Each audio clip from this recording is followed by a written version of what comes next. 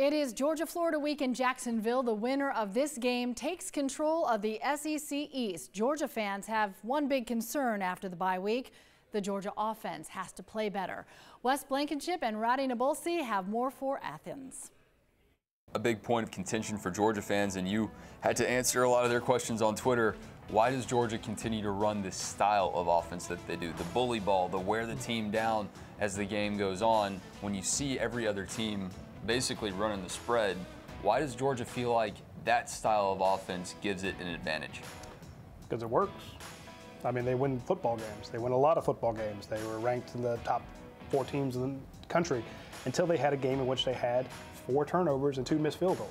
In that game, they running that same style of offense, they still had almost 500 yards of offense. Bye weeks, we look at everybody in the country and say, okay, what are they doing? What are they doing? What's been successful?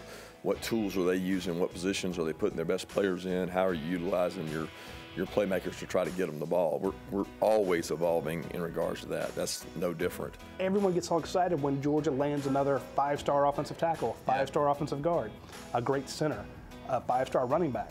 And then they complain that, wait, you're running the ball?